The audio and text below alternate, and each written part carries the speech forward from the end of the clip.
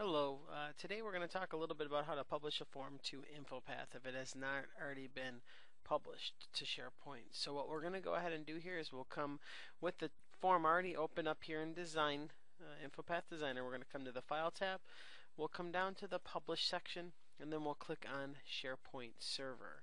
Once we click on SharePoint Server, then it's going to go ahead and ask us for the URL of our actual site. So in this case, I'll delete out some trailing information that's in there, but there's the site URL. Just a reminder that this is case sensitive. We'll go ahead and I'll click on Next here. Now notice I do have the option to make that a form library, a site content type, or an administrator approved template. If you're interested in the bottom two choices, I'd encourage you to research a little more before you do it, but the site content type can allow for a lot of good features as well as reusability. So I'll click on Next. I'm going to choose a form library here. Once I click on Next for me, it's going to go ahead here and query the site to find out what's out there already. I'm going to create a brand new form library here, and I'm just going to call this one Expense Report. Oops. Once I name it Expense Report here, I can enter in a description such as expenses, and then I'll go ahead and click on Next. Once I'm clicking on Next here, what's happening is it's actually publishing it out and creating that library for me. Now this is where I can choose which columns I want to have available. So I'm going to make the name column available inside of SharePoint. I'm also going to go ahead and create the, we're going to bring in the total from the expense portion. Let's see here, manager. We can bring the manager's name in. We could filter those by manager's name if we wanted to do that. Well, it looks like I got two names in there. I'll remove one of those out of the way. And again, you could go ahead and choose any of these columns, for instance, such as total. So we'll bring name, manager, and total in there for us. We'll click on Next here, and I'll choose to publish it. Now when I choose to publish it, what's doing in this case is it's going out and publishing it out to SharePoint. It's also creating that template. So when a user clicks on New Documents or goes up to the Library tab and clicks on New Document, they will see this template open up. I am running the Enterprise Edition, so therefore it will open up in the browser. If you were not running the Enterprise Edition, what would happen is it would go and try and find the local copy of InfoPath Filler.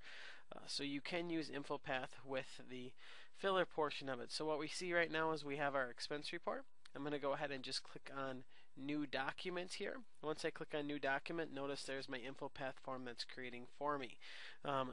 So next piece that we need to look at doing here is we need to talk about the idea for submitting it. So if I go ahead and type in an email address here, that's the only field that's required on my actual form. And when I click on Submit, you'll notice that we're getting an error message for us. So what we need to do is we actually need to fix that error message. So what we'll do in this case is we're going to go ahead and open our form back up in InfoPath for us, and we're going to choose to put in our own Submit button here for us. So I'm going to come up here to the Home tab, come over here to the Button portion, insert in that button. I'm going to right click on it and come to Button Properties. I will choose to make it Submit.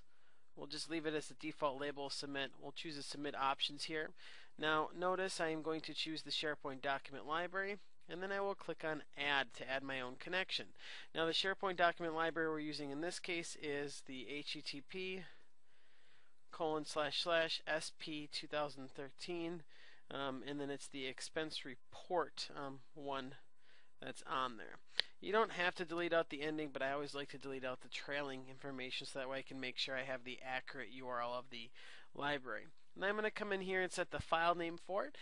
Typically form is not adequate enough, so I'll just come in and choose to insert in the function. We'll choose concatenate. That works pretty good. We'll bring it in here. We'll maybe choose the employee name. We'll also come in here and put in perhaps the amount. And then the last thing here, I'm going to delete out that last portion. I'm going to put in the now function. The now function is just going to bring in the date and time for that. So I'll come up here, choose now, click on OK. So the file name will be name, total, and now. I'm going to clean it up a little bit and put some spaces and hyphens in there. It's going to allow for a user to better see the actual information. So I'm just putting in hyphens in there. If you've ever done concatenate in Excel before, or Access, or any other program for that matter, you've probably quite familiar with the format as well as the quotes that are there. I'll click on verify formula, no error messages. Click on OK. We'll click on next here. And what you're noticing happening is right now it is going out and establishing that data connection. So there's the data connection name. Click on finish for me. There we go. I can click on OK in this case. Oh, it looks like I got an extra ampersand in there. Not sure how that happened, but I'll just click on OK. OK, and now I have that created for me. I'm going to choose to quick publish that out to SharePoint. Once I quick publish it out, it is overwriting the existing template that's out there. And now here comes the time for us to test it. So as soon as it comes back and goes ahead and says that it's publishing it out, I'm going to choose OK. I'll come back out to Internet here for myself. I'm going to just refresh my site contents to get to the expense report library. There it is. We'll open up our expense report library. I'll click on new document. You'll notice that the submit button is down below. I'll go ahead and leave the date alone here for me. I'm going to just come in here and put a name for it. We'll put in a manager's name.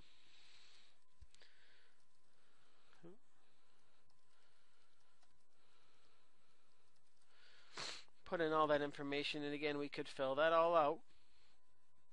We'll put in an expense here, entertainment, and we'll just put in an expense of $100 for ourselves.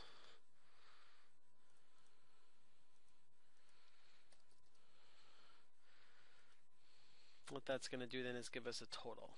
So once I click on submit then for myself, you'll notice that I do get a message that says it was successfully completed.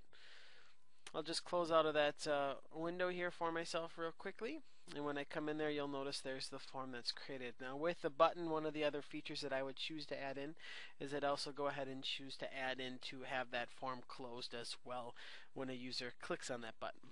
Just a minor tweak, but it does get you a chance to publish out to SharePoint as well as set up that submit button also. If you have any questions, please feel free to contact me, and I can certainly try to assist you any way that I can. Thank you.